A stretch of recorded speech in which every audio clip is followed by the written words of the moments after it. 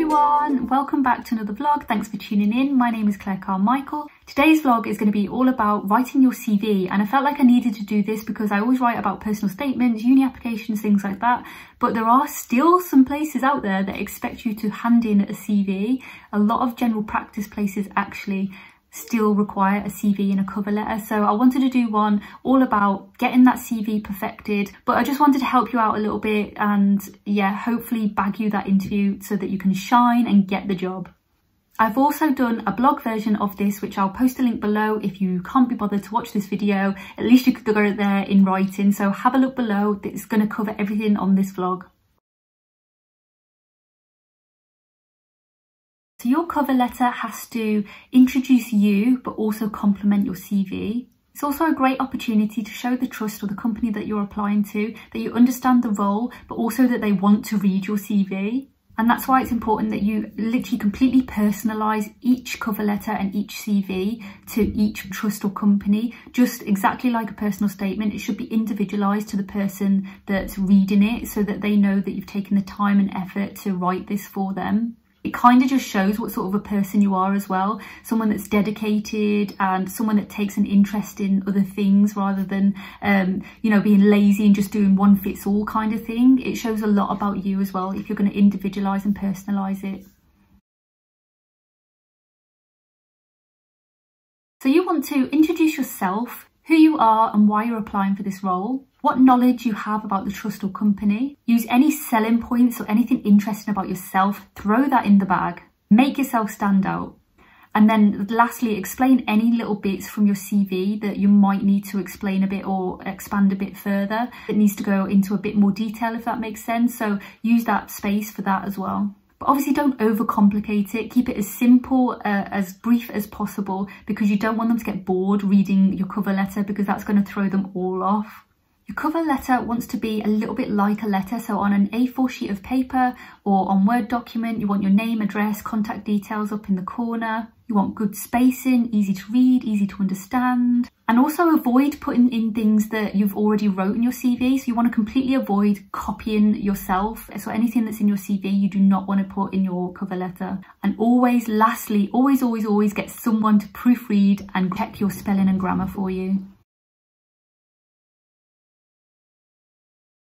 And now let's get to the CV. So how to write a CV. Some of you may never have written a CV before. There's loads of templates online for free that you can use. Have a look at that. Also, make sure you go by the person specification and the job description for each trust or company that you're applying to. Use that to sort of structure your CV, because you want to put in there all of the information that they're looking for so that you meet their essential criteria. So at the top of your CV, you want your personal information. So you want your name. Never put CV or curriculum vitae, whatever it's called, at the top. Don't put that. You don't need to put that. People know what it is. Put that as your name. So your title, the wants to be your name. And then your address, email address, phone numbers. If you've got a website, put on a website or a blog site, put that on. If you've got a LinkedIn, put in the link to the LinkedIn. That's what I've done with mine. I've literally put my name, address, phone number, email address and my LinkedIn, so they can look at that as well and see everything I post. On the next section, you want a personal profile. So this is just a brief intro about you, literally a couple of sentences. Write what you're doing now, your particular skills and interests, and what you're now seeking. So for example, I'm a newly qualified nurse or a third year student nurse ready to qualify in September, November, wherever, with experience as a GP ambassador, which I was. And I also previously had a placement in GP. And then I fell in love with general practice nursing, and now I'm seeking a long full-time career as a general practice nurse.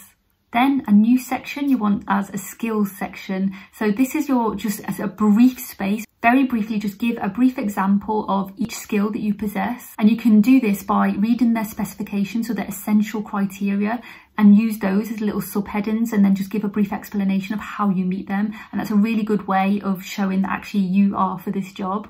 Next new section, you want to put education. So for example, you want to do whatever GCSEs you've got, access course, all the way up to university. Just a little brief section again, nothing too overwhelming. Next is your experience. So I broke this down into 2 sections, which I was advised by our careers team, by RCN, all that jazz. So this is my advice to you, break it down into 2 sections. One is your nursing experience, because that's what they really want. They don't want to know if you worked in a coffee shop down the road. So as a student nurse, you need to put here your placement experience. This is what I was advised to do, and luckily it works. And this is because post-grad CV writing is very, very different to a regular CV. If you've had a load of jobs, that's very, very different.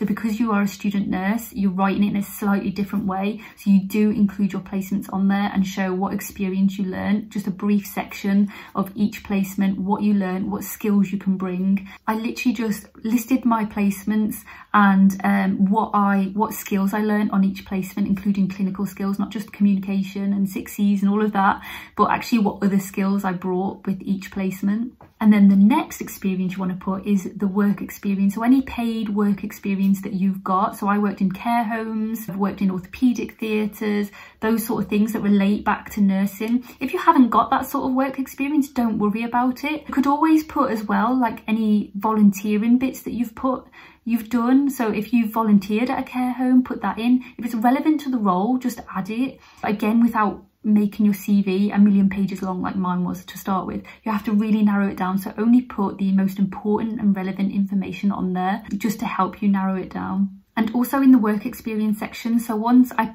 only named the bits, the nursing related work experience, and then I literally had a small sentence below just saying I also worked in hospitality and as a sales assistant between the years of blah blah blah blah blah blah. Done, because I obviously haven't just had care experience, I've got other experience that can be transferable. So I just wanted a sentence to explain that actually I did leave school in 2001 and these are the jobs that I had around about that time before getting into care, just to show what sort of other things that I've done.